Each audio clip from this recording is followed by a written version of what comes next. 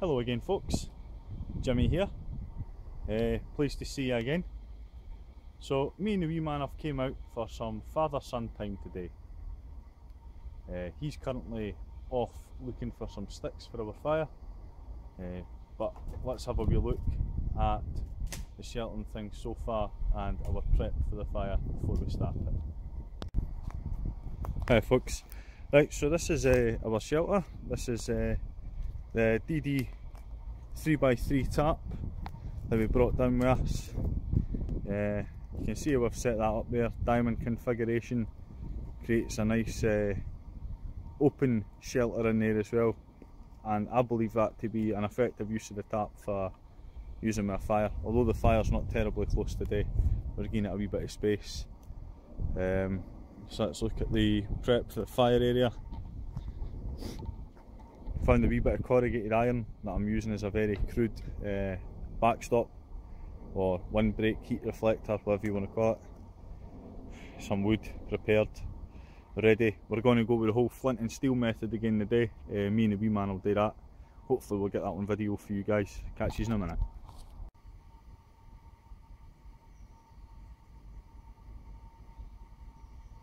Ready to make magic?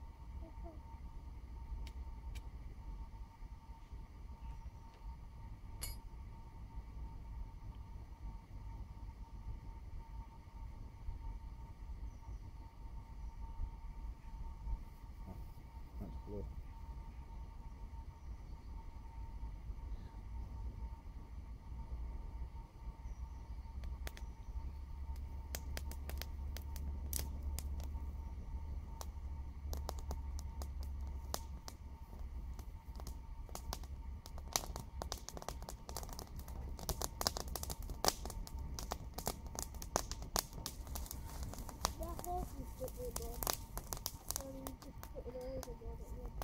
Put them on like that again.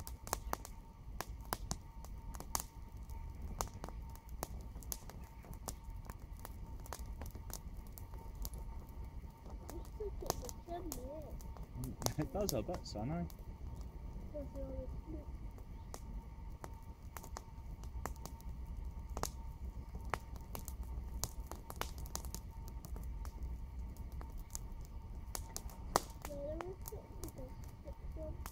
And a wee second, kiddo.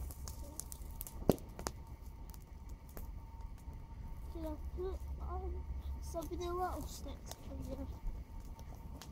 If you want. Just chuck them on. So I hit them. Right, just chuck them. Aye, mind your fingers for that, because it is quite hot, eh? Right. All this stuff. Put too close. Let's start putting some of this on now. Not the very big bits, some of the thinner bits first.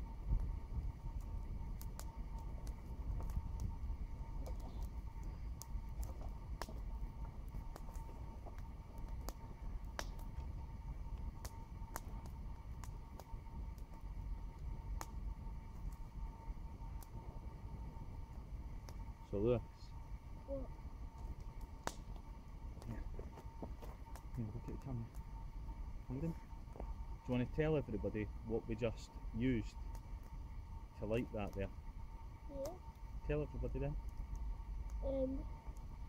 Nice and Dry loud. glass, and then they put in a bit of chocolate, then lighted the chocolate up, and then put it in the fire and then blow, and then put in loads of sticks. Cheers, kiddo. Put that on YouTube. Aye, I think I'll put it on YouTube. Is that alright?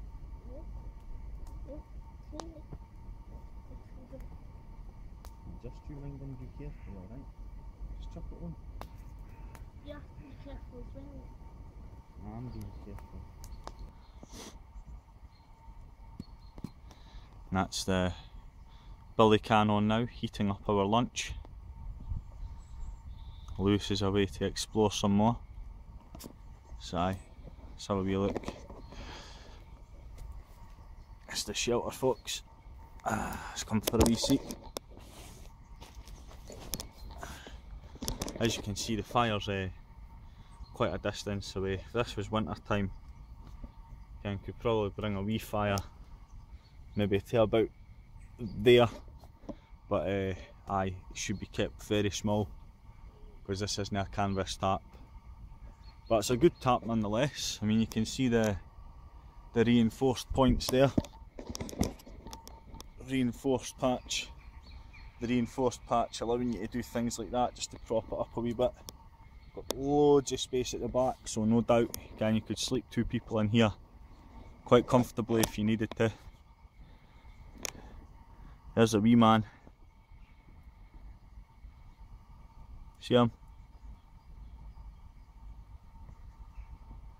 I'm going to get back to just enjoying some time out with the laddie, and I'll check him with you again shortly. Alright folks?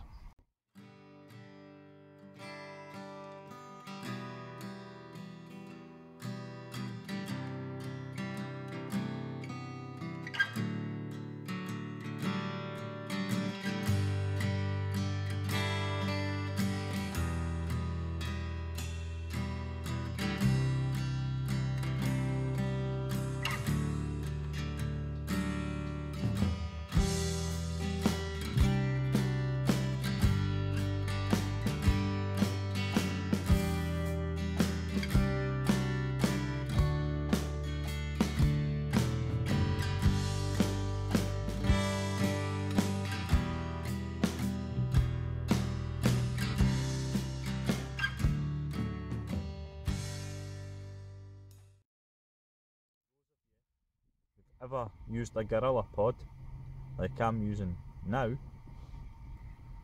be wary. Look what's happened. The bloody leg keeps falling off, which is no good. So I think I'm going to have to get a new tripod, because this shin is mince. So any recommendations folks, give me a shout, let me know. Right folks, time for me and the wee man to make tracks, get home to our Sunday dinner.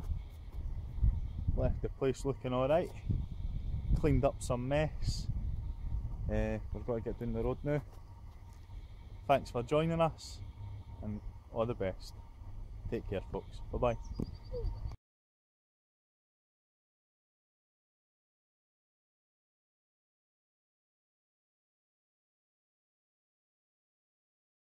This is possibly one of the coolest shelters I've found.